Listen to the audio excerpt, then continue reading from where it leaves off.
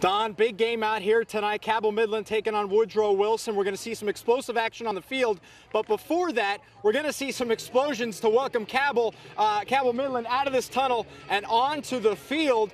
You're going to see his work with the Trans-Siberian Orchestra coming up in our area, as well as the band Shinedown. We got Pete Farrell here with us, a pyrotechnics specialist. Pete likes to blow stuff up. Pete, tell us about what we're going to see tonight. Well, we've got the dragons, which will give us the flame generators, and we've got pyrotechnics, and we've got display fireworks, which everybody's familiar with that.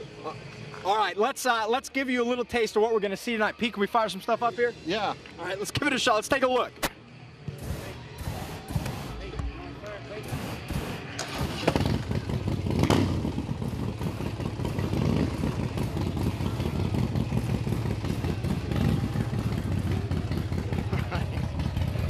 Okay, perfect. All right, guys. There you have it. Pretty exciting stuff here we're going to see tonight in a big game. Cabell Midland taking on Woodrow Wilson. And, of course, we'll have a full recap, all your highlights coming up tonight. Me and Spencer Atkins will have that for you.